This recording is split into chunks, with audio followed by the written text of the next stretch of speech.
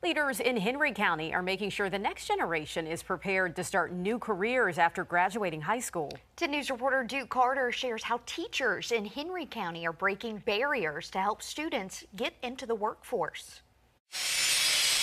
These students are getting hands-on experience in welding, learning all the proper techniques to make sure metal equipment fits into the right spot. I enjoyed the welding aspect. In addition to welding, students are getting hands-on experience in HVAC, that's heating, ventilation, and air cooling. So up here we got the joystick. High school junior Devin Potter is learning about electrical systems, and while this device may look like a video game, it's actually helping him prepare for a real HVAC unit.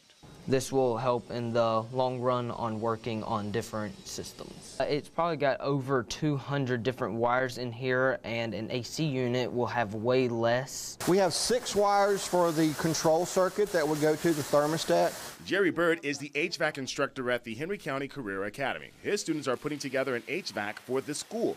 He challenges students like Potter by looking at wires through a video game. We'll take circuit boards for video games and they'll learn how the joystick operates, how the buttons function. Once they've learned the basics of reading the circuit and installing the circuit, and then they move to the heat pump itself, they're like, oh wow, this is easier. Which in the long run makes students efficient in the workforce. Henry County school leaders say 80% of students who take the HVAC classes enter the workforce. The other 20% advance their education. It's been a blessing in Henry County that we've been able to take an older building and turn it into something really new and fascinating for students. I think it's a great opportunity, honestly. I think that more schools should have more things like this. To help students become successful in life.